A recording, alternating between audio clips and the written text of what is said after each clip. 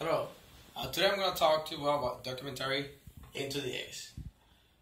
My name is Juan Flores, and this case is about two adolescents that were sentenced to life in prison and death row. What could have they done to receive a so harsh punishment? And will you ask yourself, why? Well, these two gentlemen killed three people, and again, why would two adolescents kill three people? Well, simple. They wanted to get a car, a red Camaro. And then you ask yourself, is the life of three people not valuable enough for the car? That seems a little bit harsh. So, now we have talked about the penalty. Let me explain to you what is it.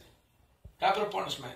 Capital punishment is when someone kills somebody and they go to court and the court says that they are gonna get death sentence, which means the government is gonna execute that person. So that's capital punishment, deterrence. So if you see that someone is getting executed by the government because that person committed a crime, he killed someone, that should prevent people from committing that crime. Prevent future crime. Even if someone is in jail, that doesn't mean that they're gonna stop committing crimes. You can still kill in jail. Those persons can harm our officers or other employees in the jail facilities. And punishment fits the crime. Not everybody is sentenced to death. You have to meet certain criteria. So if you kill somebody, yes. If you rape someone, that doesn't mean you're gonna get the sentence because the punishment doesn't fit the crime. Now, let's talk about the negative side. 1 every 25 people are innocent. So if we kill 100 people, 4 of those people were innocent, and that doesn't look good at all. Does not deter crime as intended. Many people would think if they're killing people for killing more, they're getting executed for killing people, that will prevent people from killing each other. And that's not the case. We always hear in the news that people are getting executed and and people keep killing each other. So, does not serve as a deterrent. So, system is not fair. What does that mean? Well, if we have 2 people in a murder trial, and one of them is an average person, and the other side we have a multimillionaire. The average person is not gonna have money for an attorney, and the city is gonna assign one to them. And that attorney maybe is gonna have a lot of cases, not gonna have the time, maybe not the resources, or the experience. And the other side, the millionaire is gonna hire a group of attorneys that probably have the resources, experience, and all the attention is going to be on his case, so he's going to get a better defense. So, execution costs 3 times more than life sentences. Well, many people think that just because they're going to execute an inmate, that should solve the overcrowded population in our jails. Well, in fact, we have so many people in jails that we're the #1 country with the highest number of incarceration. So, we could have 3 people in jail for life, or we can kill somebody.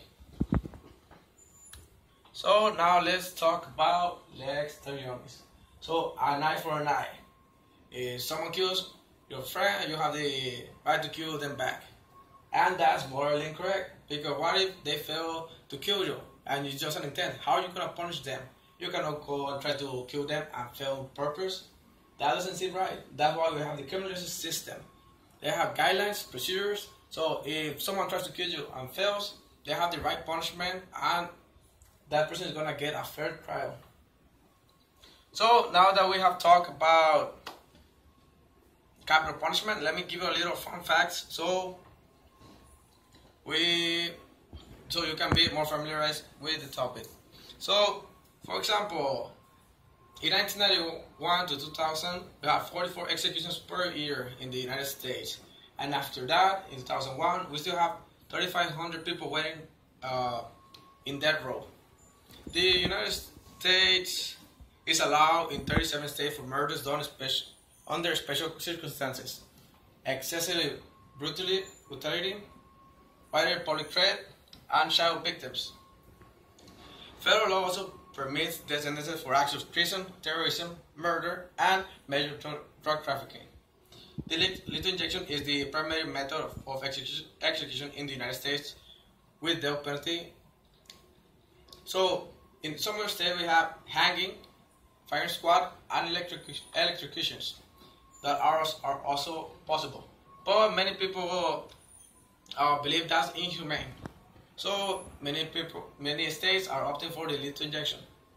And on the other hand, we have people that think that we're going to poison them, just killing them without suffering. Many of those victims that had suffered a lot because many of them were stabbed, shot, brutally murdered. So they suffer a lot, and those inmates getting in the death row get the injection, and they die peacefully.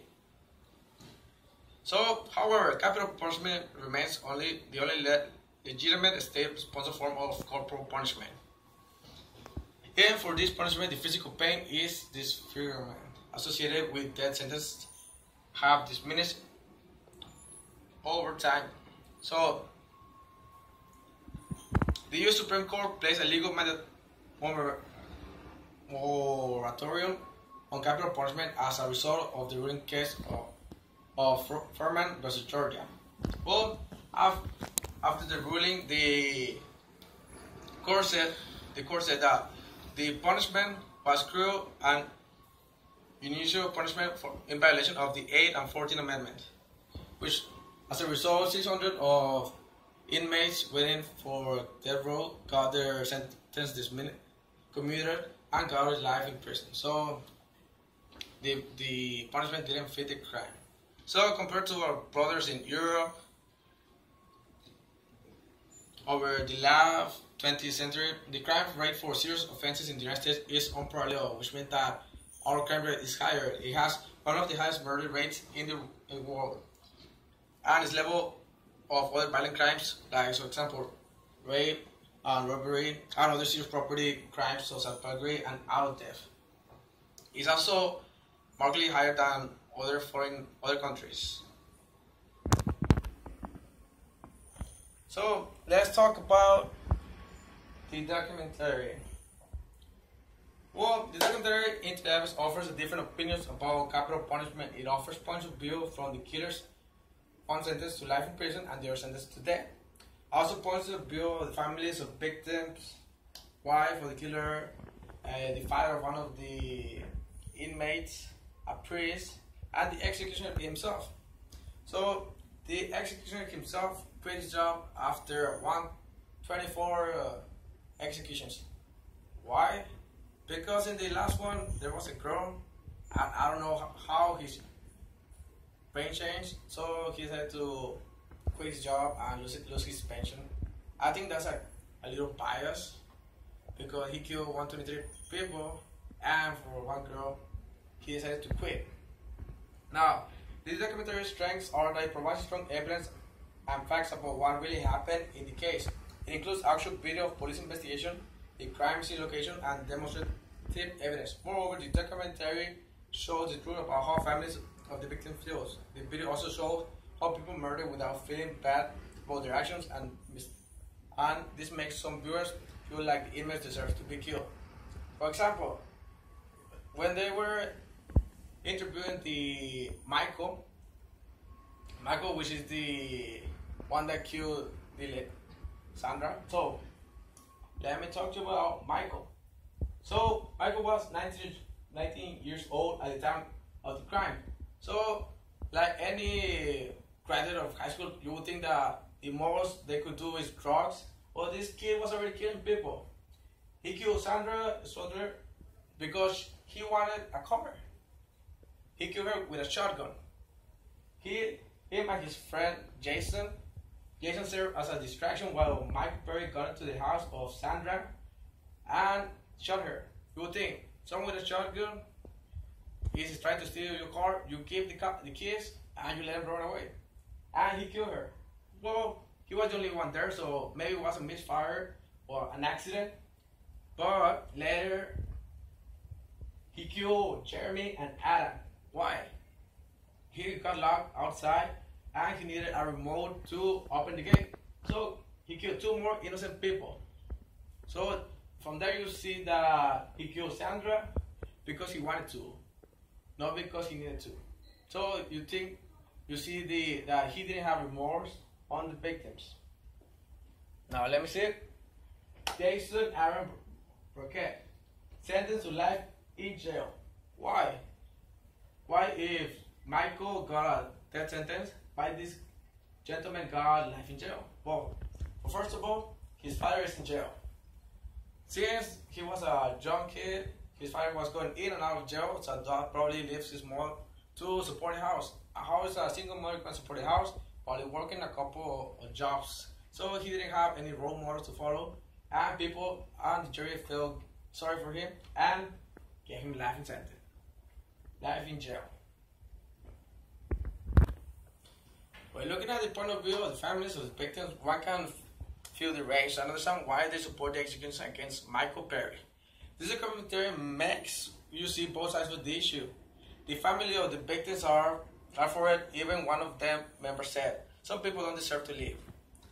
While another side of the issue, so Michael's first wife saying how her husband does not deserve this kind of punishment, or nobody wants to see their loved ones die. Also, the inmate, the father of Jason, said something that really touched me. I think killing Michael didn't deter anything or didn't bring those people back. So, in fact, yes, they execute Michael, and people were still killing more people. And yes, after killing those people, they didn't resuscitate those that already died. But justice is justice. So in the documentary, we see the priest talking about how he feels bad about all the executions, but that's putting emotion to the video, so you will feel. Well, the priest uses emotions to persuade those people into thinking that the death sentence it is wrong. Well, it kind of is, because we're killing those people that kill other people and so on. So there's like a cycle. But according to Levi, a new study believes that the figure in one every time 25 people or 4.1% are sentenced to death for crimes that they didn't commit, which means that not all cases are like the one in the documentary. Some are unfair.